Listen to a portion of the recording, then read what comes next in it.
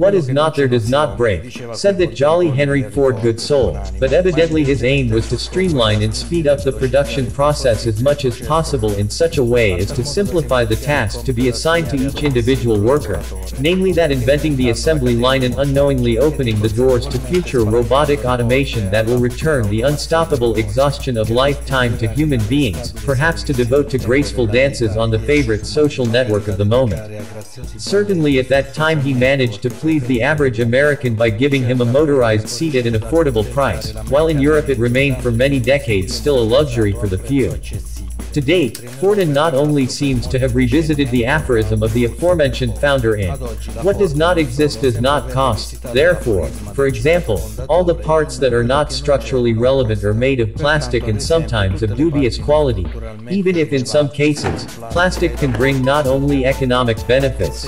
Therefore it is not uncommon, especially for elderly vehicles, that during scheduled repairs other not foreseen ones have to be added. In fact, in addition to the planned replacement of the bulb, I had to insulate electrical cables with a crushed sheath and weld a plastic support of the broken light. The main cause of premature deterioration of light bulbs is overvoltage and voltage fluctuations, for example when switching the vehicle on and off, but also vibrations of the light and incorrectly insulated cables can significantly reduce its operating life. Therefore it is always advisable to restore the light as much as possible to its original conditions in its entirety. Quindi è sempre opportuno ripristinare il fanale il più possibile alle condizioni originarie nella sua interezza.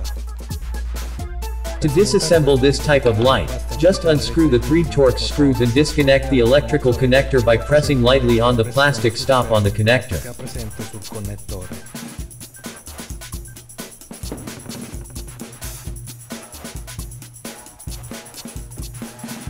I removed the rubber cap to access the position light bulb and the high and low beam.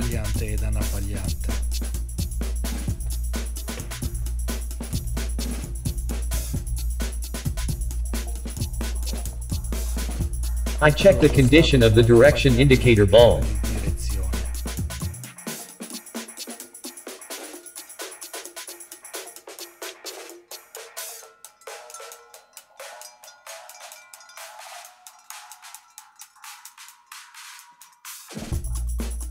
Check the status of the position light bulb.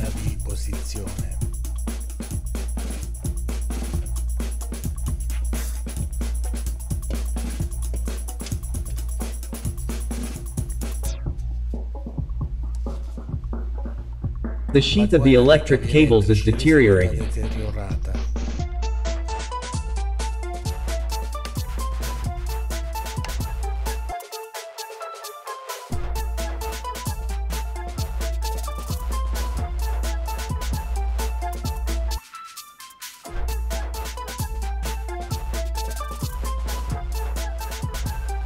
Use of self-extinguishing insulating tape to restore the insulation of electrical cables.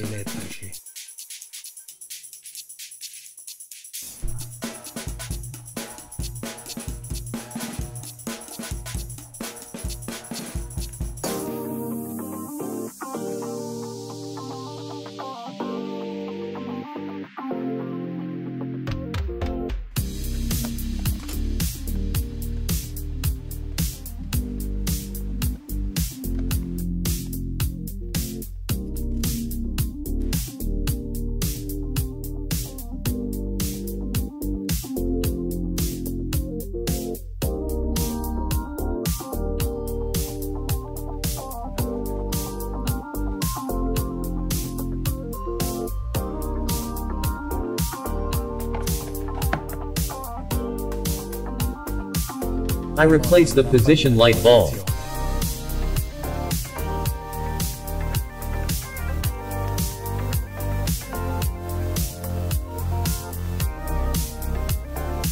To remove the high beam and low beam bulb, simply remove the 2 spring clips and extract the bulb.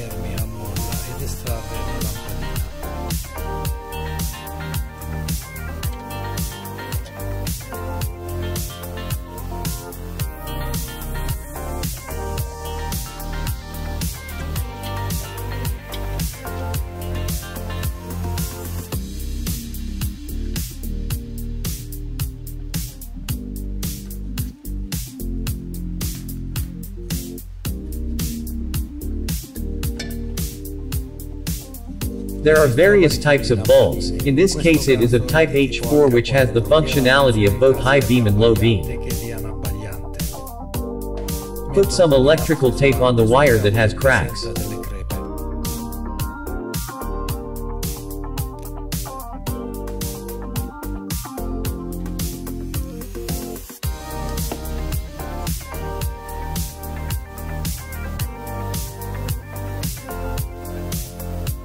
I mount the new bulb by connecting it to the connector, inserting it into the bulb holder and rehooking the two spring clips.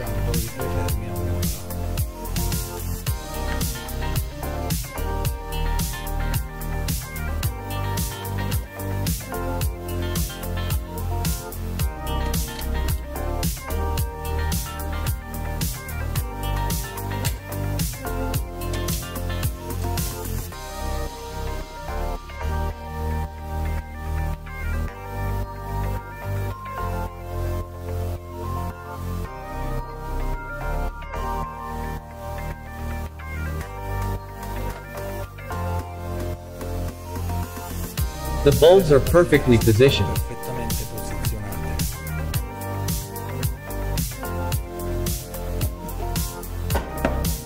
I close everything with the rubber cap.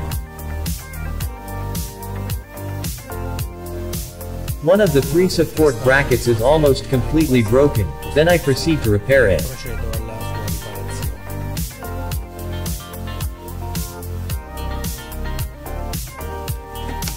I do a brief cleaning of the light.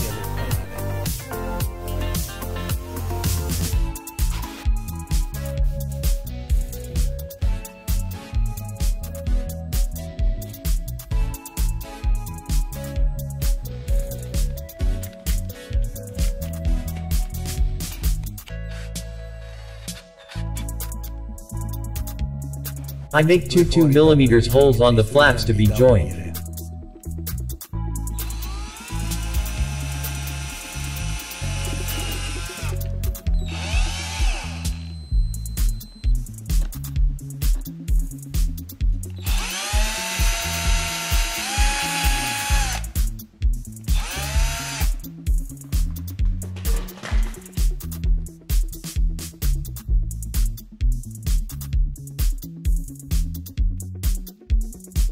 I clean the shavings and remove the excess plastic.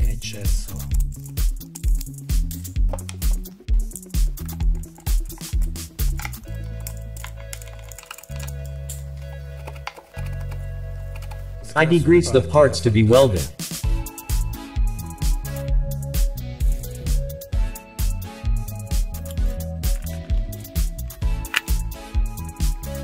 I connect the 2 holes with an electrician clamp. I seal everything with hot glue for plastic materials and tighten the zip tie before the glue hardens.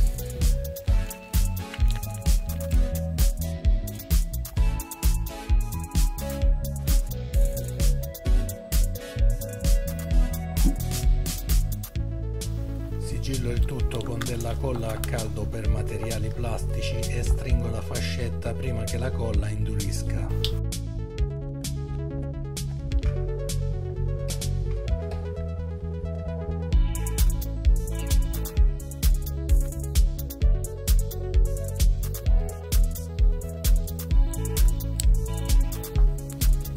I remove the excess glue with a cutter.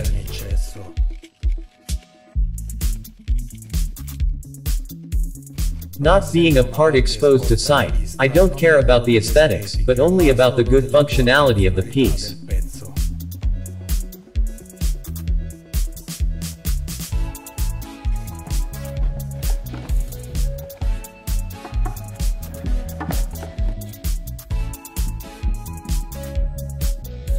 Reassemble the light by connecting the electrical connector, repositioning it in its seat and tightening the 3 Torx screws.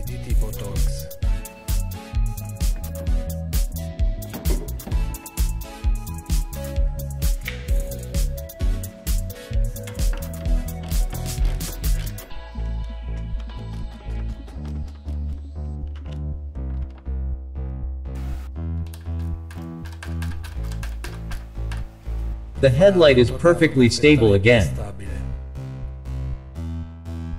I check that all the lights are working properly.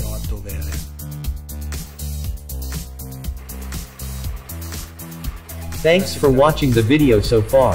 I hope I have been helpful and pleasantly entertained you.